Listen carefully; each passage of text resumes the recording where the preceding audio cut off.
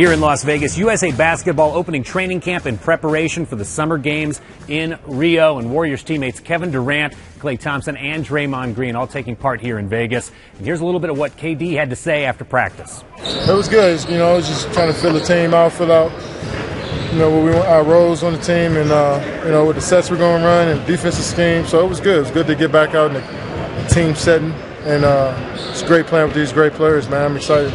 Yeah, I mean, when you have a mutual respect for each other, it's kind of easy to get together and bond, especially when you're competing against all these guys. So, you know, it's just a matter of you getting in front of them. You know, and I've had guys that I didn't know 2012 that are my really good friends now, but just having that mutual respect, I think that's what makes the friendship coming together a little easier.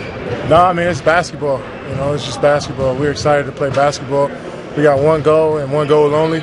It's to win, and nobody cares about stats or who plays or whatever. We're just trying to come out there and win. So, you know, you can't put too much pressure on yourself. It's a game, first off, and we love to play this game, but we're going to have fun in the process, but we're going to be super prepared and focused every day. And you can catch KD, Draymond, and Klay at Oracle Arena coming up very soon. It's USA Basketball taking on China at Oracle Arena on Tuesday, July 26th. With USA Basketball in Vegas for Warriors TV, I'm Lawrence Scott. Welcome into this live, fresh edition of SportsCenter. I'm Zubin Mehenti, and consider this tonight as there's far more basketball taking place on the Vegas Strip than just the Summer League. Team USA is working out in the desert to get ready for the Olympic Games, where one guy on the roster has a chance to do something no American male hooper ever has before: win 3 gold medals. It's actually Melo. Would you believe that? Nobody except him has a chance to do it. Of course, he's got the college title, still waiting for the pro title. Might be waiting for a while. And he may not be waiting that much longer, though, to be standing on the podium in Stars and Stripes once again. The team practicing out in Vegas, getting it going. The run of tune-ups we'll tell you about in just a bit, all under the watchful eye of Coach K, who's been marvelous since taking over. Hard not to be with this collection of talent. Even if the constellation of star power is a little dimmer than in years past. Bottom line, off and running. Coach K happy with day one in the deserts.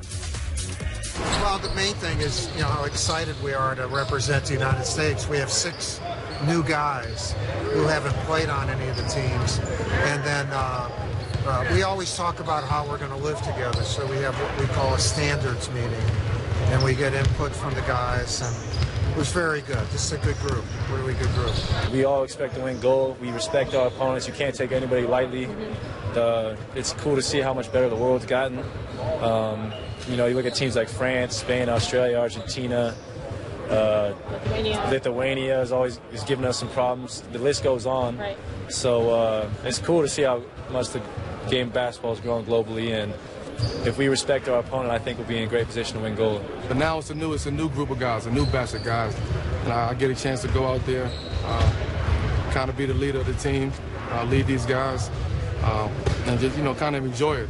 For me, it's about going over there, having fun, getting that feeling back, getting that fun feeling back and enjoyment back, and trying to get another gold medal. Which, as I mentioned, would be 3 for him. Here's the golden dozen. These are some big-time names. But here's the most interesting thing. Only 2 guys on this roster have Olympic experience: Carmelo and KD. That's all. It's been a long, long time since you've been able to say that for Team USA. So our Ramona Shelburne saw some of those guys actually competing against each other in the NBA Finals, and now they're teammates, at least for a bit. Ramona is with the Team USA group in Vegas.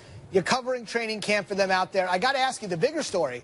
The guys we actually saw on the screen, those big names, or Ramona, the big names that decided to pass on going to Brazil? Well, I think the biggest story was the guys who passed on Brazil coming into this. But now that they're all here, the big story is the guys who are here. I spoke to Jim Boeheim, who's been an assistant with Team USA for a long time, and he goes, you know what's great about this team? These guys who are here, they want to be here. They're hungry. They have something to prove. And he looked over at Jimmy Butler and Paul George. These guys are first-timers on this team here. And he goes, those guys are hungry. They want to be here. They want to win this. They have something to prove in these Olympics. And, I think Carmelo Anthony obviously has a chance to win 3 Olympic gold medals. Kevin Durant is going to be one of the leaders of of this team. He's obviously getting some time to hang out with his new teammates. But I think the real story is now that they're here, it's about who's here and who's decided to be part of Team USA. That's a great point. Obviously, Boeheim and Carmelo, of course, go a ways back and got him his championship. And I wanted to follow up on one thing you just said with Kevin Durant getting a little bonding time with Klay Thompson and Draymond Green as they get set for a regular season, which is going to be unlike any other, which I know you'll be chronicling here in the fall through the spring. What's it like for them to be together right now? What's the net benefit? Yeah, it was funny just watching them play together, and I realized, wow, this is the first time they've actually practiced together with Draymond Green and Klay Thompson. And, we asked Kevin Durant afterwards, is this going to help you come October? And he really wasn't having that. He said, you know what, I know these guys, and when we all get on the basketball court in October, that we're smart players, we're going to figure out how we're going to play together. Right now, he's focused on Team USA and leading this team. But, I think it's interesting watching him go through this, knowing that now he is a part of the Golden State Warriors and not the Oklahoma City Thunder. I mean, there's a little awkward moments there. I mean, I saw Matt Tumbleson, who's the public relations director for the Oklahoma City Thunder, walked over to Kevin Durant and they had a big hug. It's the first time they've seen each other since he made a decision to leave. And so there's a lot of those moments there. Victor Oladipo, who just got traded to Oklahoma City, he's on the select team. Hi, I thought we were going to be teammates. There's a few of those moments that Kevin Durant's going to have to get through this week that can be pretty awkward. And I think going forward, especially as we start the new season, it helps him to have guys like Draymond and Klay that are his new teammates that sort of insulate him from some of that criticism and awkwardness. Yeah, it's a great point. If it's going to be inevitable, you might as well get it going sooner rather than later just to get it out of the way. Before I let you go, to me, a great story, the best story, bar none, in Vegas, is Paul George being back in Sin City, the same place where he had the grotesque leg injury a couple years ago, wearing a Team USA jersey. He's donning it again. I know you spoke to Pacers management about what it means for him to be there and the fact that he is there. Can you tell me about that conversation? Yeah. I was standing up there in the balcony where we get to watch him practice, sitting with Kevin Pritchard and Nate McMillan, new head coach of the Pacers, and I started reliving it, right? I was sitting behind the stanchion 2 years ago when he broke his leg, and Brian Windhorst says to me, oh, my God, he broke his leg, and I couldn't see it because my view was obstructed, and Kevin Pritchard was right there, and he was reliving it, and Nate McMillan just looked at us and said, stop talking about it. I don't want to think about that. I don't even want to bring it up. Paul George is here. He's healthy. They're happy he's playing again, and, ultimately Kevin Pritchard said to me, because, look, it's basketball. These guys are going to play, and this is something he wants to do, and we're really happy he's out here and playing with Team USA again. It's great to see a smile on his face one more time. Pritchard, the general manager, Nate McMillan, the new head coach of the Indiana Pacers. So the Brain Trust is there watching their marquee guy. Our Ramona Shelburne watching Team USA as they get set for Rio next month. Ramona, thanks very much. So I mentioned we'd tell you what the upcoming schedule is. Here it is. We'll start Friday against Argentina. Manu and Scola from the NBA will be there. We'll play twice against China, including one at Oracle Arena. Originally, the tickets weren't selling that well because no Steph on this team. But since Durant signed, I'm guessing the tickets are going quickly by the Bay. They'll wrap it up on the first day of August against Holly Holm, best women's boxer in MMA ever, offers the biggest challenge of Ronda's career.